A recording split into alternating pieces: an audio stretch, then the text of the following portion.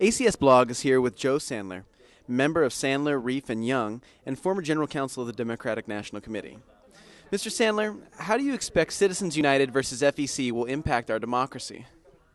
I think the implications of the decision are very, very difficult to predict. On the one hand, it does allow corporations and unions to spend their own funds on ads and other communications advocating for or against candidates, to do so in any medium right up to Election Day. On the other hand, there's a lot of that they could already do beforehand.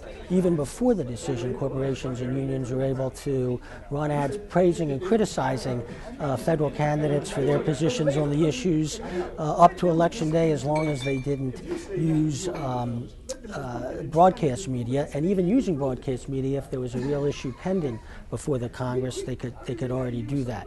On the other hand, it may be tempting for some corporations, particularly where the stakes are high, corporations privately held and doesn't have to worry about the public impact, to step up to it and get in the game in a way that they wouldn't have done before.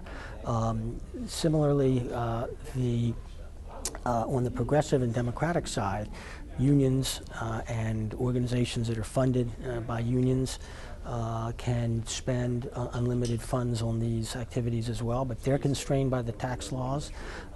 It's not clear that there's a lot of resources for them that weren't there already, and so there's concern, and it's just very difficult to predict.